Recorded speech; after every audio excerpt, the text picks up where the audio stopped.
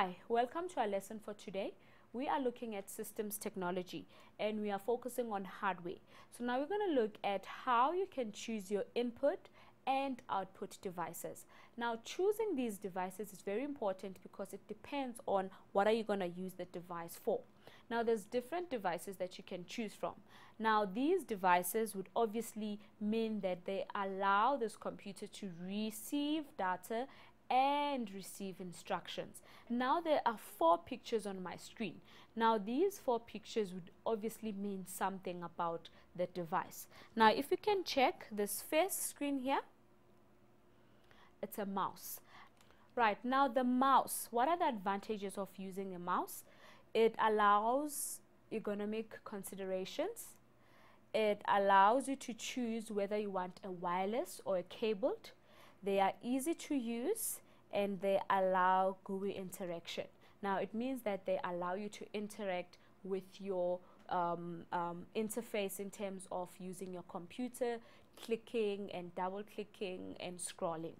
Right, the second device is our keyboard.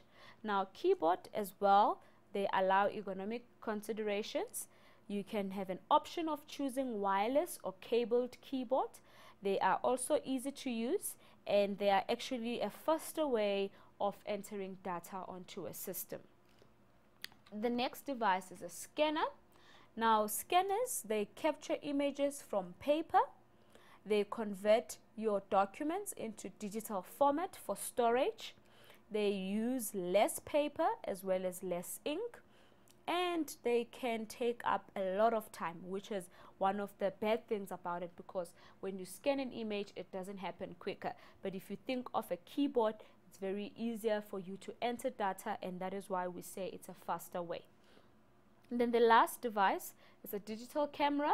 Now digital camera capture images and display them immediately. It can be used for storage purposes. It uses a battery which can be very expensive. So these are some of the input devices, and these are some of the advantages as well as disadvantages about them. And obviously with this you can be able to now make a decision on which device you want to buy. Then moving on to other input devices which are more advanced, you get a biometric device. Now a biometric device has high security. It looks at personal characteristics, even though it can take longer to verify the characteristics, but we still know that it's secure and it's not really easy to forge. So not everyone will be able to try and tamper with your device. Then another one, you have your touch screens. Now touch screens are best for systems with limited options. They increase space on the screen.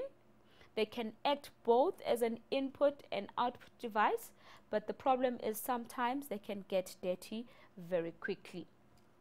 Right, another device, we have your data collection devices. Now what's good about these devices, mostly they are mobile and they can collect data wirelessly. All right, and then the next one is your microphone. Now a microphone acts in a way of giving voice commands. It uses software involving sound editing. It provides high quality sound, and it needs an ICT device to record the sound. So these are some of the devices that you can think of before you choose which type of input device you want to use. Now, deciding on output devices. Now again, remember your output would depend on what is it that you are doing. If you are doing a presentation to an audience of about 40 people, you'd obviously need to project that into a bigger screen. Now these are some of the examples that we can look at. We have a monitor. Now monitor will give immediate feedback. The size of the monitor will obviously limit the probability, and text can be enlarged on a monitor. Then another output device is a speaker. Now speakers will allow you to play sound.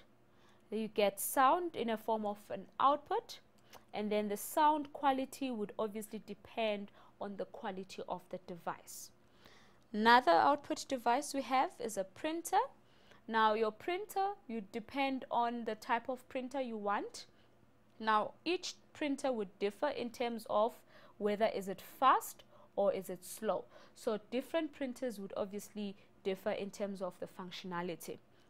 As well, you can choose whether you want to print black or white, and again that would be determined by the choice of your printer. And the cost. Now cost in terms of, is it expensive to use, is it expensive to buy, or is it expensive in terms of the longer use of the computer, or will it be cheaper in terms of the longer use of the printer. Right, then lastly we have the data projector. Data projector projects images for larger audience. They project larger images where you are able to obviously give the audience a bigger view of what is it that you are talking about by having a bigger screen. And then lastly, the quality is not as high as the quality display of monitors. So even though you'll be displaying on a data projector, but your quality there would not be as high as of a monitor. And that is it for our input and output devices. I hope you'll be able to make a better choice. Thank you for joining us.